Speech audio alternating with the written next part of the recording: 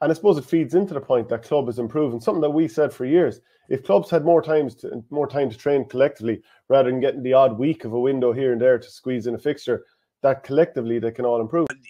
What you're saying there, quality, like there mightn't be a load of inter-county quality, but it's high-end club quality. We talked about Paul Flynn, particularly at club level. Like they're pretty high-end club players. The quality would be high. You don't have to have 10 inter-county lads playing to have a quality club game. No, there was no one from Loughrea or Thomas's starting when Galway play in the starting 15 against Limerick, which is mad. And actually, when you think about it, the amount of teams that are in county finals or get through to provincial championships that don't have county players is quite high.